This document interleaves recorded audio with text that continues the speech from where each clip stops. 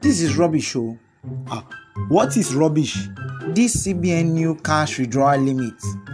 How can they be telling us how much to withdraw? My own hard-earned money. Relax. Have you thought of the negative effect of physical cash? What effect? Cash encourages robberies and other cash-related crimes. High cash usage results in a lot of money outside the formal economy. This limits the effectiveness of monetary policies in managing inflation. High cash usage encourages corruption, leakages, and money laundering. Can't you see it? Wow. Nope, this is still rubbish. Something is wrong with you.